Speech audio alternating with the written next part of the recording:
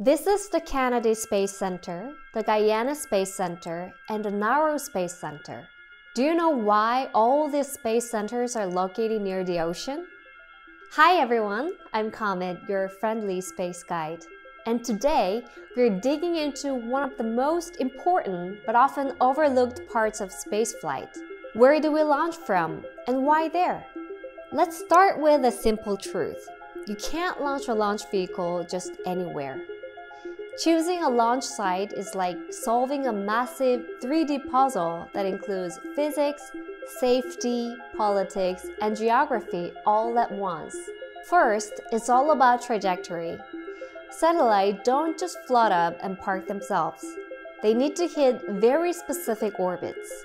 And to get there, launch vehicles follow curved flight paths that are hundreds of kilometers long.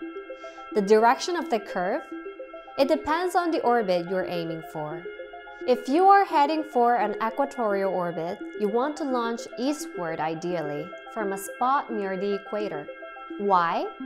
Because the Earth's rotation gives your launch vehicle an extra boost, like jumping from a moving treadmill.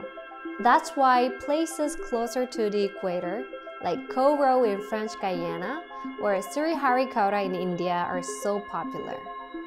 But if you're aiming for a polar or sun-synchronous orbit, you will want to launch north or south, not east. This is what Korea's Nuri does, heading south over the ocean to enter sun-synchronous orbit, perfect for Earth observation satellites.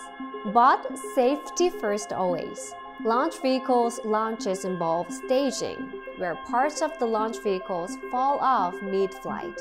That's why most launch sites are next to oceans or wide, uninhabited areas, so falling boosters land safely. That's also why Korea's Nauru Space Center is built in Goheung, a quiet coastal area in the south. Besides, a launch site isn't just a pad, it's an entire ecosystem. You need tracking, fueling, assembly, and safety infrastructure. It has to be remote, but still reachable. That's why Korea chose Goheung. Building a launch site, it's not just about launch vehicles, it's about building the future from the ground up. So next time you watch a space launch, remember, liftoff begins long before ignition.